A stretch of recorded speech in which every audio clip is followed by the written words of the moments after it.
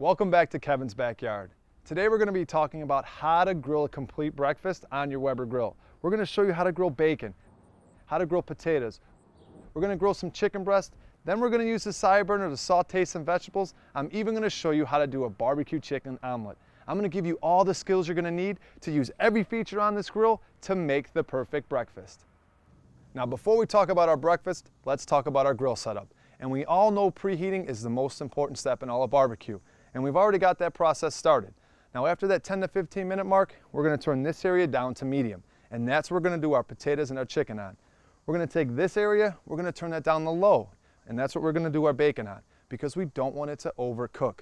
What I love about this Spirit model grill, it has infinite control valves, so you have complete heat control of the unit.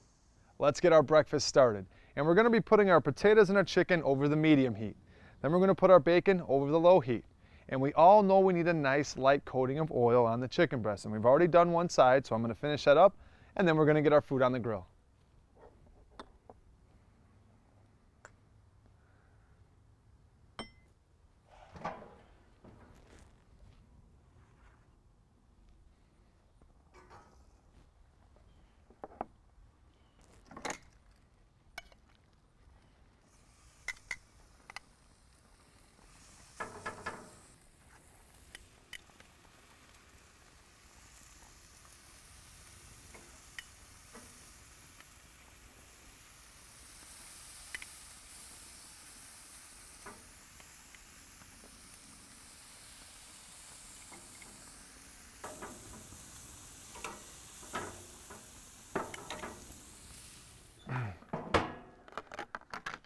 And yes, I put my bacon directly on the cooking grates. You want more flavor? That's one way to guarantee it. Let's get this last chicken breast off the grill.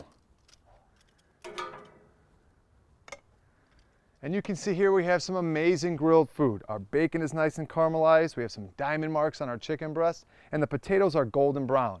And let's start building our barbecue chicken omelet. We have our sauteed vegetables we did on the side burner. We have our barbecue chicken, and then we're going to put our eggs inside the saute pan. And I know you're getting hungry, so let's get this omelet finished.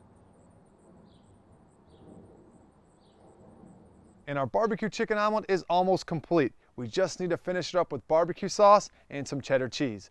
And I hope we've been able to teach you how to do a complete breakfast on your Weber grill. And for everything else grilling, you can always find it here on Kevin's Backyard.